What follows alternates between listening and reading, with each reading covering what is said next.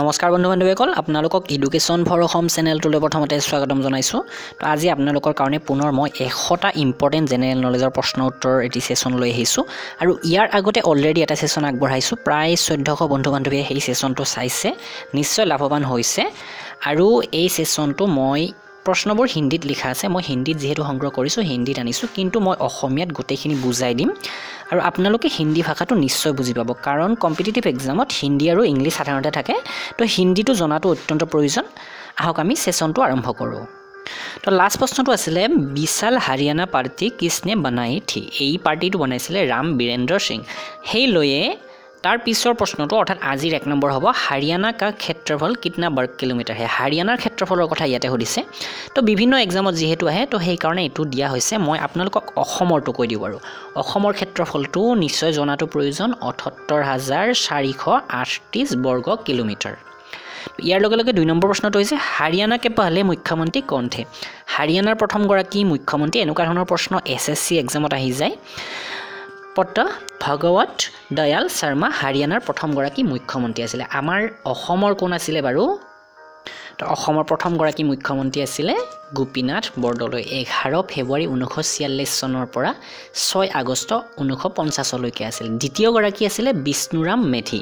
এইটো যথেষ্ট ইম্পৰ্টেণ্ট, কেতিয়াবা এক্সামত আহি যাব পাৰে দ্বিতীয়গৰাকী মুখ্যমন্ত্ৰী অসমৰ কোন আছিলে বুলি। বা তৃতীয়গৰাকীৰ নামটো আপোনালোকে জানি লওক, বিমলা প্ৰসাদ চলিহা। এনেকুৱা আপোনালোকে যদি ৱিকিপিডিয়াত চাই তেনেহ'লে গোটেইখিনি পাবই, আৰু বৰ্তমানটো আৰু মই আপোনালোকক নকওঁ, আপোনালোকে সেইটো জানে।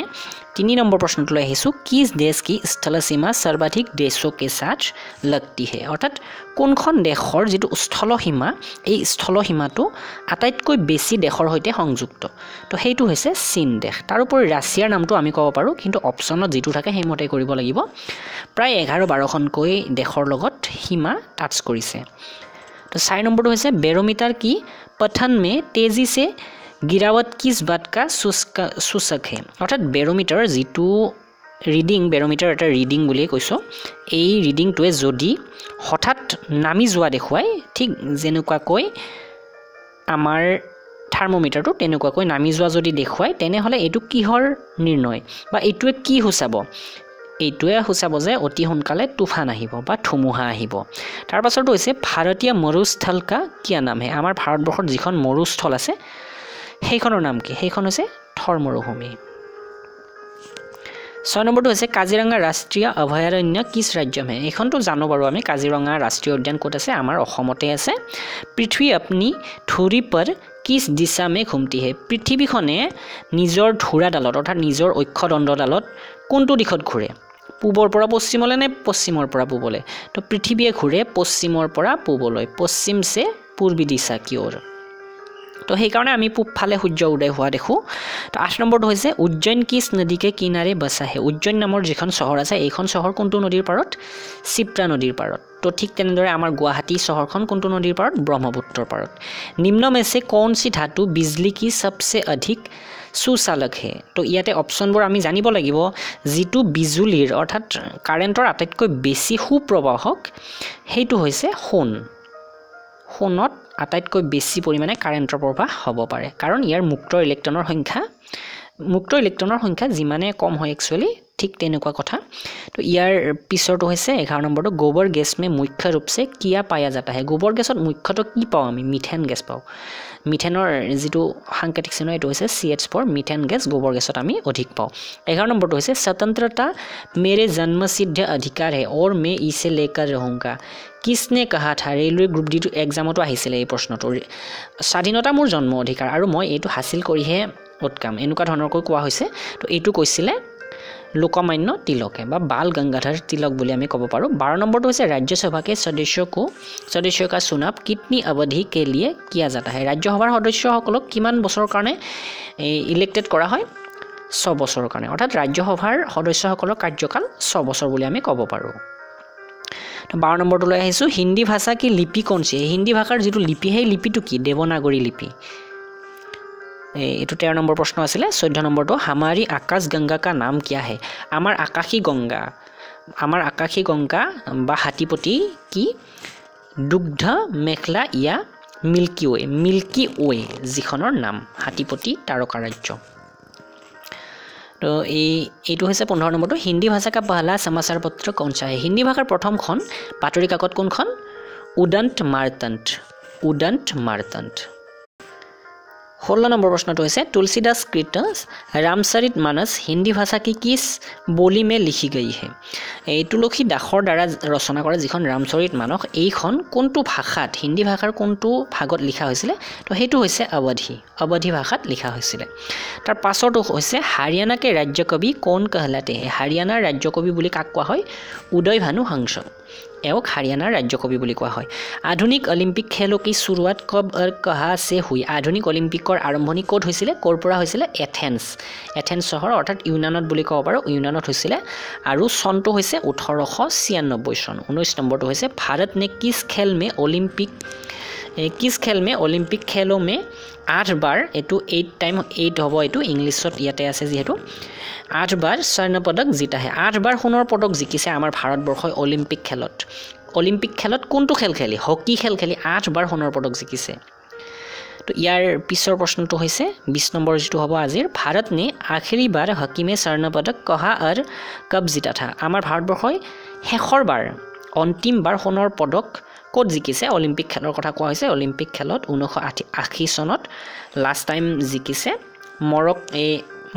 মস্কো মে তো এই ঠাইখনত 1980 চনত যিখন অলিম্পিক অনুষ্ঠিত হৈছিল তাতে লাষ্ট টাইম আমাৰ ভাৰতবৰ্ষই হকিত সোণৰ পদক জিকিছে तो यार पिछरটো যথেষ্ট সহজ প্ৰশ্ন 21 নম্বৰ ओलंपिक खेलों का आयोजन कितने वर्ष के बाद होता है 4 বছৰৰ মূৰে মূৰে ओलंपिक खेल অনুষ্ঠিত হয় 22 নম্বৰটো হৈছে আন্তঃৰাষ্ট্ৰীয় অলিম্পিক সমিতি का मुख्यालय कहाँ स्थित है আন্তঃৰাষ্ট্ৰীয় অলিম্পিক সমিতিৰ হেডকোয়াৰ্টাৰ ক'ত আছে লুসানত আছে সুইজাৰলেণ্ডৰ লুচেন तो यार पिछरটো হৈছে 123 নম্বৰটো सन 2012 में ओलंपिक खेल कहाँ हुए 2012 सनत ओलंपिक खेल ক'ত হৈছিল লণ্ডনত হৈছিল তো 2016 সনত ক'ত হৈছিল আপোনালোকে হেতু কমেন্ট কৰিব 24 নম্বৰটো হৈছে ओलंपिक ध्वज में कितने गोले है ओलंपिকৰ যিখন পতাকা আছে কেইটা গোল চিত্ৰ আছে এনেকুৱা গোল যিকেইটা আছে তো 5টা আছে এনেকুৱা ধৰণৰ গোল तो 25 নম্বৰটো হৈছে एक ओलंपिक में सर्वाधिक स्वर्ण पदक जीतने वाला खिलाड़ी कौन है এখন অলিম্পিক এবাৰ অনুষ্ঠিত তো এবাৰতে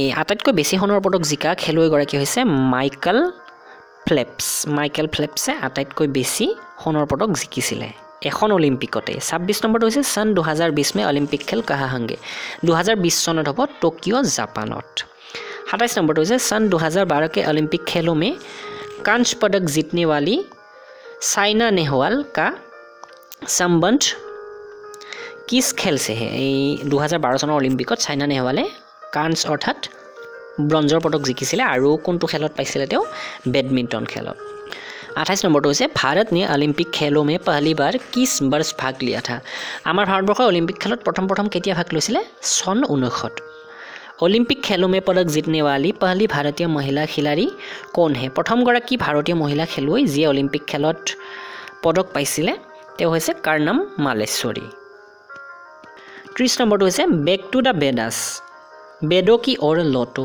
नारा किसने दिया था এই যেটো স্লোগান এইটো কোনে কৈছিলে মহৰ্ষি দয়ানন্দ সৰস্বতী তাৰ পাছৰটো হৈছে 31 নম্বৰটো হৈছে প্ৰসিদ্ধ ছন্দা গীত ছন্দা ओ सा रे हमारा কি ৰচনা কিसने की थी এই গানটো ৰচনা কৰিছিলে শ্যামলাল গুপ্ত পাৰ্ষদ तो 32 नंबर प्रश्न तो है पशुओं में मिल्क फेवर बीमारी किसकी कमी के कारण होती है मिल्क फेवर जीटू बेमार एटू किहर कारणे होय कैल्शियमर कारणे होय तो यार पिछर तो 33 मानव शरीर के किस अंग द्वारा यूरिया को रक्त से फिल्टर किया जाता है तो এইটো হৈছে আমাৰ শৰীৰৰ যেটো ইউৰিয়া অংশ ইউৰিয়া যেটো অলাগতিয়াল অংশ হেতু আৰু বিষাক্ত হয় শৰীৰৰ কাৰণে এইটো কিহে শোধন কৰে তেজৰ পৰা গুৰ্দে অৰ্থাৎ আমাৰ কিডনিয়ে ফিল্টাৰ কৰে এইটো কিডনিয়ে এই ইউৰিয়াবোৰ ফিল্টাৰ কৰে আৰু ইউৰিন হিচাপে অৰ্থাৎ মূত্ৰ হিচাপে উলিয়াই দিয়ে শৰীৰৰ পৰা তো বন্ধু বান্ধৱীসকল ভিডিওটো নিশ্চয় লাইক কৰিব আৰু আপোনালোকৰ বন্ধু বান্ধৱীসকললৈ শেয়াৰ কৰিব আৰু কমেন্ট কৰি জনাই থাকিব কেনেকুৱা পাইছে তো ইয়াৰ লগে লগে 34 নম্বৰ লৈ আহিছো किस एकमात्र भारतीय को अर्थशास्त्र में नोबेल पुरस्कार मिला है एकमात्र भारतीय व्यक्ति गराकी जी गराकीয়ে नोबेल पुरस्कार पाइছে अर्थशास्त्रत एने बार नोबेल बटा बहुते पाइছে तारे भितৰত इकोनॉमिक्सत नोबेल बटा পোৱা ব্যক্তি গৰাকী হৈছে প্ৰফেসৰ অমৰ্ত্য সেন হয় এইটো 35 নম্বৰটো হৈছে ভাৰত ৰত্ন उस्ताद बिस्मिल्लाह खां किस वाद्य यंत्र के वादन में विख्यात रहे हैं तेव की বুলি কোৱা হৈছে उस्ताद बिस्मिल्लाह खान এওক ভাৰত ৰত্ন বুলি কোৱা হৈছে এও কোনটো যন্ত্ৰত বা কোনটো বাদ্য যন্ত্ৰ বজোৱাৰ ক্ষেত্ৰত বিখ্যাত তেও যিটো বাদ্য বজায় সেইটো হৈছে सहनाई মানে আমাৰ যিটো বাহি এই বাহিটোৰ কথা কোৱা হৈছে 36 नंबर চাব এটো যথেষ্ট ইম্পৰ্টেন্ট প্ৰশ্ন ভাৰত কে अंतिम গভৰ্ণৰ জেনেৰেল কোন থে আমাৰ ভাৰতবৰ্ষৰ অন্তিমজন গভৰ্ণৰ জেনেৰেল কোন তেও হৈছে সি ৰাজা গোপালাচাৰী তাৰ পাছত হৈছে 37 টো भिलाई स्थापन स्वतंत्र का निर्माण किस देश के सहयोग से किया गया है भिलाई इस्पात তো ইস্পাতৰ যেটো উদ্যোগ এই ভিলাই উদ্যোগটো কোনখন দেশৰ সহযোগত আমাৰ ভাৰতবৰ্ষই নিৰ্মাণ কৰিছে ৰাছিয়াৰ সহযোগত ৰাছিয়াই এই উদ্যোগটো নিৰ্মাণ কৰাৰ ক্ষেত্ৰত সহযোগ কৰিছে উত্তৰী ধ্ৰুৱ মে ভাৰত কে অনুসন্ধান কেন্দ্ৰ কা নাম কিয়া হে উত্তৰী ধ্ৰুৱ মানে উত্তৰ গোলাৰ্ধ বা উত্তৰ মেৰুত যিখন বৰফেৰে আবৃত এখন দেশ তাতে আমাৰ ভাৰতবৰ্ষৰ এটা অনুসন্ধান কেন্দ্ৰ আছে প্ৰত্যেক দেশৰে তেনেকুৱাকৈ থাকে দক্ষিণ মেৰুটো আছে আৰু উত্তৰ মেৰুটো আছে উত্তৰ গোলাৰ্ধৰ যেটো আছে হেতু হৈছে হিমাদ্ৰী হেই ৰিসাৰ্চ সেন্টাৰটোৰ নাম হিমাদ্ৰী 39 नंबरটো হৈছে বিশ্ব মে মাউন্ট এভাৰেষ্ট पर चढ़ने वाले प्रथम महिला कौन थे মাউন্ট এভাৰেষ্টৰ কথা নিশ্চয় জানে গৌৰী শংকৰ সিংহ যেটো পৃথিৱীৰ ভিতৰত আটাইতকৈ উচ্চ সিংহ এই সিংহটো আৰোহণ কৰা প্ৰথম গৰাকী মহিলা তেও হৈছে জাপানৰ জুংকু টাবেই 40 নম্বৰটো হৈছে পিলিয়া কিস অংকা ৰোগ হে এই পিলিয়া নামৰ জীৱিত ৰোগ এটো কোনটো অংগত হয় যকৃত অথবা লিভাৰ আমাৰ লিভাৰত এই ৰোগবিধ হয় জীৱিধৰ নাম পিলিয়া বুলি কোৱা হৈছে তাৰ পাছৰটো হৈছে এইটো এটা সায়েন্সৰ প্ৰশ্ন দ্ৰৱ সভি দিশাও মে সমান দাও পাৰিত करता है অৰ্থাৎ পানীয়ে বা পানী জাতীয় যিবোৰ দ্ৰৱণীয় বস্তু আছে তৰল পদাৰ্থ আছে তৰল বিলাকে সকলো সাইডে একে ধৰণৰ চাপ প্ৰেৰণ কৰে এই কথাটো ইয়া কথন কিস নিয়ম সে সম্বন্ধিত এই কথাটো কোনটো নিয়মৰ সৈতে জড়িত এটো পাস্কেলৰ যেটো নিয়ম আছে পাস্কেলে যেটো তত্ত্ব কৈছিলে এই তত্ত্বটোৰ লগত জড়িত তাৰ পাছৰটো হৈছে ক্লোৰোফিল কা খনিজ ঘটক क्या है ক্লোৰোফিলৰ খনিজ ঘটকটোৰ কথা সুধিছে তো এই ঘটকটো হৈছে ম্যাগনেসিয়াম এইকেইটা সায়েন্সৰ প্ৰশ্ন তো আপোনালোকে ইয়াৰ আগৰ সেশনটো চাব তাতে যথেষ্ট ইম্পৰ্টেন্ট জিকে আছে 43 নম্বৰটো হৈছে এলপিজি গ্যাস মে কি হতা है এলপিজি গ্যাসত কি থাকে এলপিজি গ্যাসত থাকে বিউটেন তাৰ পাছৰটো হৈছে 44 নম্বৰটো কিসনে সৰ্বপ্ৰথম অশোক के अभिलेखों को पढ़ा অশোকৰ অভিলেখ যিবোৰ আছে অভিলেখ অৰ্থাৎ যিবোৰ তেওঁৰ স্মৃতি আছে তেওঁ বিভিন্ন ধৰণৰ শিলাত তেওঁৰ শাসনকালৰ কথাবোৰ লিখি থৈ গৈছে তামৰ ফলিত লিখি থৈ গৈছে আৰু অশোক স্তম্ভ যিবোৰ আছে ডাঙৰ ডাঙৰ খুঁটাত তেওঁৰ মেনলি লিখি থৈ গৈছিল এইবোৰ প্ৰথম অধ্যয়ন কৰা ব্যক্তিগৰাকী কোন জেমছ প্ৰিন্সেপ আৰু এইবোৰৰ পৰাই পূৰ্বৰ বহু কথা উদ্ধাৰ কৰা হৈছে প্ৰাচীন ইতিহাস উদ্ধাৰ কৰা হৈছে তাৰ পাছৰটো যাব 45 নম্বৰটো কিস বৌদ্ধ भिक्षु के प्रभाव में अशोक ने बौद्ध धर्म ग्रहण किया এইটো এটা এনচিয়েন্ট হিষ্ট্ৰীৰ প্ৰশ্ন ইয়াৰ আগৰটো তেনেকুৱাই কোনজন বুদ্ধ ভিক্ষুৰ প্ৰভাৱত সম্ৰাট অশোকে বৌদ্ধ ধৰ্ম গ্ৰহণ কৰিছিল এই বৌদ্ধ ভিক্ষু গৰাকীৰ নাম হৈছে উপগুপ্ত 46 নম্বৰটো হৈছে कौन सा मुगल बादशाह अशिक्षित था অশিক্ষিত আছিল লিখা পঢ়া একেবাৰে নাজানিছিল আকবৰ সম্ৰাট আকবৰ অশিক্ষিত আছিল কাৰণ তেওঁ বহু কম বয়সতে ৰাজ সিংহাসনত আৰোহণ কৰিবলগীয়া হৈছিল আৰু পঢ়া শুনা সময়ে নাপালে তেওঁ ৰাজ শাসন কাৰ্য চলাই থাকোতে 47 নম্বৰটো চাব অমৃতসৰ চহৰ কি স্থাপনা কিসনে কি অমৃতসৰ চহৰখনৰ স্থাপন কোনে কৰিছিল বাৰু গুৰু ৰামদাসে কৰিছিল এই চহৰখন স্থাপন তাৰ পাছৰটো হৈছে গদ্দাৰ পাৰ্টি কা সংস্থাপক কোন থা গদ্দাৰ পাৰ্টিৰ সংস্থাপক কোন আছিল লালা হৰদয়াল তাৰ পাছৰটো চাব 49 নম্বৰটো শিখ ইতিহাস মে লংগৰ প্ৰথা কিসনে শুৰু কিয়া শিখ ধৰ্মৰ কথা নিশ্চয় জানে এই শিখ ধৰ্মত যেটো লংগৰ প্ৰথা আছে এই প্ৰথাটো কোনে আৰম্ভ কৰিছিল গুৰু অংগদ দেৱে এগৰাকী ধৰ্মগুৰু শিখ ধৰ্মৰ এও এই প্ৰথাটো আৰম্ভ কৰিছিল সবচে প্ৰাচীন বেদ কোন সা হে যথেষ্ট ইম্পৰ্টেন্ট প্ৰশ্ন এইবোৰ জানে যদিও ৰিভিজন হ'ব নাজানে যদি ইয়াৰ পৰা শিকি ল'ব আটাইতকৈ পুৰণি বেদ কোনখন ঋগবেদ किस सुल्तान ने अपनी राजधानी दिल्ली से दौलताबाद स्थानांतरित की मोहम्मद बिन तुगलक दिल्लीर পৰা নিজৰ ৰাজধানী দৌলতাবাদলৈ স্থানান্তৰিত কৰিছিল সেই গৰাকী হৈছে মহম্মদ বিন তুগলক, যাক কি বুলি কোৱা হৈছে জ্ঞানী মূৰ্খ ৰজা বুলি কোৱা হৈছে। এওঁ যদিও ৰাজধানীখন স্থানান্তৰিত কৰিব বিচাৰিছিলে কিন্তু তেওঁ পাৰা নাছিলে, বিভিন্ন কাৰণত বিফল হৈছিলে। তো এনেকুৱা ধৰণৰ বিভিন্ন কাৰ্য আছে মহম্মদ বিন তুগলকৰ, যিবোৰ তেওঁ ভালভাৱে চিন্তা কৰিছিলে কিন্তু বিফল হৈছে বিভিন্ন কাৰণত, সেইকাৰণে এওঁক জ্ঞানী মূৰ্খ ৰজা আখ্যা দিয়া হৈছিলে। এই গোটেই প্ৰশ্নবোৰ বিভিন্ন এক্সামত আহিছে, ইণ্ডিয়ান আৰ্মি, SSC, আমাৰ ষ্টেট লেভেলৰ, আমাৰ অসমৰ যিকোনো এক্সামত আপোনালোকে দেখা পাব, আৰু ৰেলৱে এক্সামত বহুত আহি থাকে এই প্ৰশ্নবোৰ। তো আপোনালোকে নিশ্চয় ভিডিঅ'টো এফালৰ পৰা মন দি চাই গৈছে আৰু ভিডিঅ'টো নিশ্চয় লাইক কৰিব। 52 নম্বৰটো হৈছে প্ৰথম পঞ্চবৰ্ষীয় যোজনা কব প্ৰাৰম্ভ হুই, প্ৰথম যিখন পঞ্চবৰ্ষীয় যোজনা আছিলে, আঁচনি আছিলে, এইখন কেতিয়া আৰম্ভ হৈছিলে? 1951 চনত। তো ইয়াৰে লগত জড়িত আৰু বহু প্ৰশ্ন আছে, আগন্তুক পাই গৈ থাকিব। 53 নম্বৰটো হৈছে চীনী যাত্ৰী হিউৱেন চাং নে কিছ বিশ্ববিদ্যালয় মে অধ্যয়ন কিয়া, এইটো হিউৱেন চাং হ'ব লাগে, ইয়াতে অকণমান যদিও লিখাত আছে আপোনালোকে মন দি শুনিলেই হ'ল। হিউৱেন চাঙে কোনখন বিশ্ববিদ্যালয়ত অধ্যয়ন কৰিছিলে? তেওঁ নালন্দা বিশ্ববিদ্যালয়ত অধ্যয়ন কৰিছিলে। তাৰ পাছৰটো হৈছে কনচা ৰক্তসমূহ সৰ্বদাতা कहलाते हैं, সৰ্বদাতা, সকলোকে এই টেষ্টবিধ দান কৰিব পাৰি, সকলোৱে ল'ব পাৰে এই টেষ্টবিধ। এই গ্ৰুপৰ টেষ্টবিধ হৈছে অ' গ্ৰুপ। অ' গ্ৰুপৰ টেষ্ট এ গ্ৰুপৰ মানুহেও ল'ব পাৰে, বি গ্ৰুপৰ মানুহেও ল'ব পাৰে, তো এইকাৰণে সৰ্বদাতা গ্ৰুপ বুলি কোৱা হয়। তো তেজৰ গ্ৰুপৰ ওপৰত এটা স্পেচিয়েল ছেশ্যন আছে মোৰ, আপোনালোকে ছায়েন্স যিটো প্লেলিষ্ট পাব চেক কৰিলে হ'ব, ৰেলৱেৰ প্লেলিষ্টতো পাব পাৰে, যিকোনো প্লেলিষ্টত ছায়েন্সৰ সেই ছেকশ্যনটোত এটা ফাইল পাব, গোটেই তেজৰ ওপৰত গ্ৰুপৰ কনচেপ্টটো আপোনালোকে বুজি পাব। মনুষ্য কি শৰীৰ মে কিতনি হাড়িয়াঁ হোতি হে, মানুহৰ শৰীৰত কিমানডাল হাড়ি থাকে? 206ডাল হাড়ি থাকে। যদি শিশুৰ কথা কোৱা হয়, কেঁচুৱাৰ কথা বিশেষকৈ, তেতিয়াহ'লে 300ডালমান হয়গৈ। তো বিশেষকৈ এনেকৈ যদি প্ৰশ্নটো আহে মানুহৰ শৰীৰত কেইডাল হাড়ি থাকে? 206ডাল। সূৰ্য কে প্ৰকাশ সে কौन सा ভিটামিন প্ৰাপ্ত होता है, সূৰ্যৰ পোহৰত কোনবিধ ভিটামিন পাওঁ আমি? Vitamin D. যথেষ্ট ইম্পৰ্টেণ্ট প্ৰশ্ন।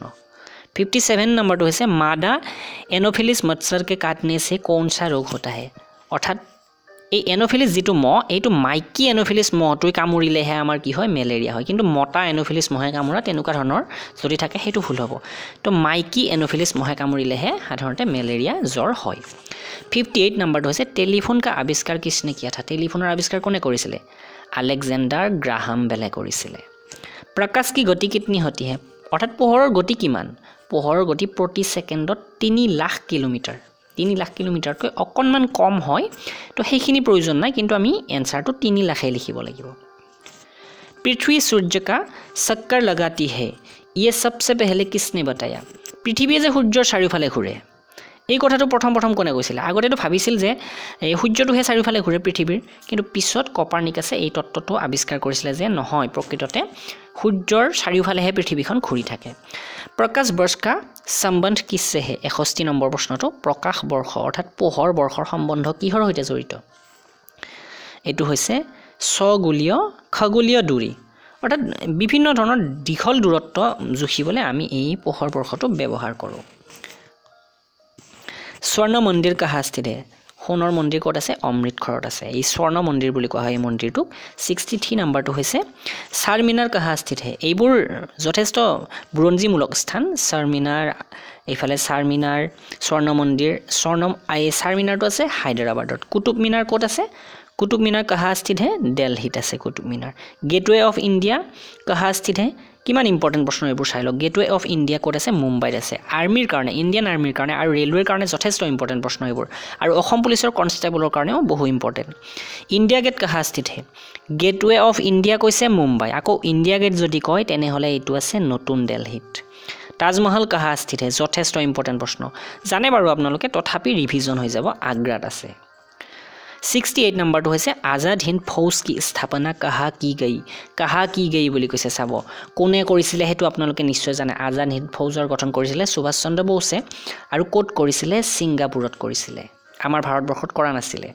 শিক্ষক দিৱস কব মনায়া যাতা হে, শিক্ষক দিৱস কোনদিনা পালন কৰা হয়? 5 ছেপ্টেম্বৰত।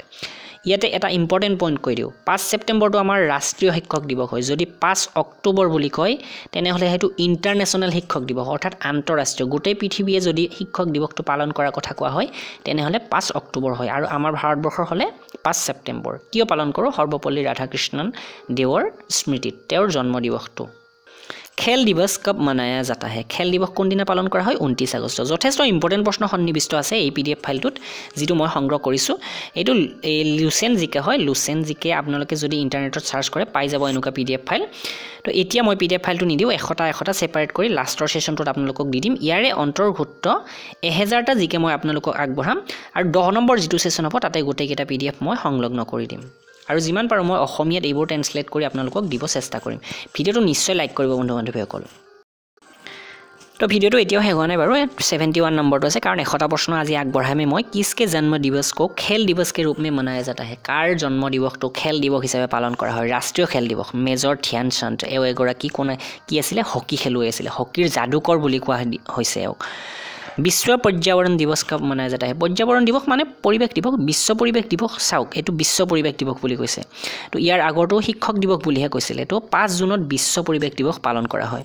কৰো ইয়া মৰো কা নাৰা কিসনে দিয়া ইয়াৰ আগৰ সেশনটো এনেকুৱা ধৰণৰ ভালেকেইটা স্লোগানৰ কথা মই আপোনালোকক কৈছো যেটো এখটা জিকে ইয়াৰ আগৰ সেশনটো আছিল আপোনালোকে ডেসক্ৰিপচনত প্ৰথমতে লিংকটো পাই যাব হেতু যদি চোৱা নাই চাই লব মহাত্মা গান্ধীয়ে এই কথাটো কৈছিল যে কৰো বা মৰো जय हिंद का नारा किसने दिया जय हिंद कोने दिसिले सुभाष चंद्र बोसे दिल्ली चलो का नारा किसने दिया नेताजी सुभाष चंद्र बोसे এই দিল্লী চলো স্লোগানটো দিছিলে তাৰ পাছৰটো বেদো কি অৰ লটো এটো যথেষ্ট ইম্পৰ্টেন্ট এই প্ৰশ্নটো হয়তো ইয়াৰ আগতে সন্নিবিষ্ট হৈছে এই স্লোগানটো দয়ানন্দ সৰস্বতীয়ে দিছে এনেকুৱা ধৰণৰ স্লোগানৰ ওপৰত বা যেটো বাক্য এনেকুৱা বিখ্যাত বাক্যবিলাক কোনে কৈছিলে বুলি প্ৰশ্ন এটা নহয় এটা আপোনালোকে দেখা পাব ইনকলাব জিন্দাবাদ কা নাৰা কিসনে দিয়া থা এই স্লোগানটো দিছিলে ভগত সিংয়ে এইবোৰ স্বাধীনতা সংগ্ৰামৰ সময়ৰ তথ্য তুম মুঝে খুন দো মে তুমি আজাদি দুংগা তুমি মোক তেজ দিয়া মই তোমাক স্বাধীনতা দিম কা নাৰা কিসনে দিয়া থা এইটো দিছিলে নেতাজী সুভাষ চন্দ্ৰ বোসে তাৰ পাছৰটো হৈছে আৰাম হাৰাম হে কা নাৰা কিসনে দিয়া থা এইটো একদম সঁচা কথা যিমানে আৰাম কৰিব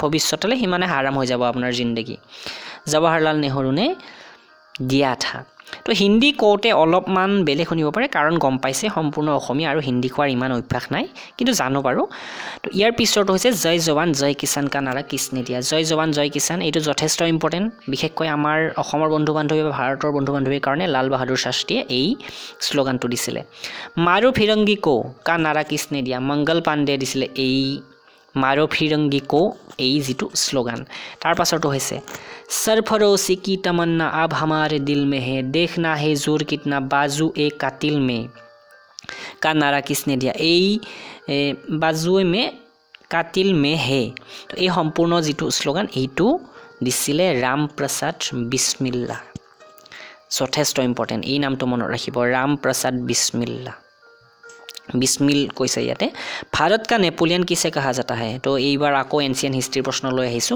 ভাৰতবৰ্ষৰ নেপোলিয়ন আখ্যা দিয়া হৈছে সমুদ্ৰগুপ্ত 84 नंबर হৈছে सती प्रथा के अंत में सबसे अधिक प्रयास किस समाज सुधारक का रहा সতী প্ৰথা আপোনালোকে নিশ্চয় জানে স্বামী মৃত্যু হলে এই তিৰোতা গৰাকীক স্বামীৰ লগত কি কৰা হয় জাহ দিয়া হয় জুই জ্বলাই দিয়া হয় তো এইটো সমাজৰ পৰা নোহোৱা কৰিবলৈ আটাইতকৈ বেছি প্ৰয়াস কৰিছিলে ৰাজা ৰামমোহন ৰায়ে তো এগৰাকী ব্ৰিটিছৰো ইয়াতে যথেষ্ট অৱদান আছে সেইবোৰ পিছৰ প্ৰশ্নত আপোনালোকক কৈ যাম 85 নম্বৰটো হৈছে ৰামকৃষ্ণ মিছন কি স্থাপনা কিসনে কি ৰামকৃষ্ণ মিছনৰ স্থাপন কোনে কৰিছিলে স্বামী বিবেকানন্দৰ আৰু বহুতো এনেকুৱা ধৰণৰ ডাঙৰ প্ৰশ্ন আহিব পাৰে সেইবোৰো আপোনালোকে পাই যাব মহাত্মা গান্ধী কা জন্ম দিৱস কিস তিথি কো মনায়া जाता है মহাত্মা গান্ধীৰ জন্ম দিৱস কোন দিনা পালন কৰা হয় তো এটো যথেষ্ট ইম্পৰ্টেন্ট মানে যথেষ্ট সহজ 2 অক্টোবৰ পালন কৰা হয় আৰু বিশ্ব শান্তি দিৱস হিচাপে সেই দিনটো পালন কৰা হয়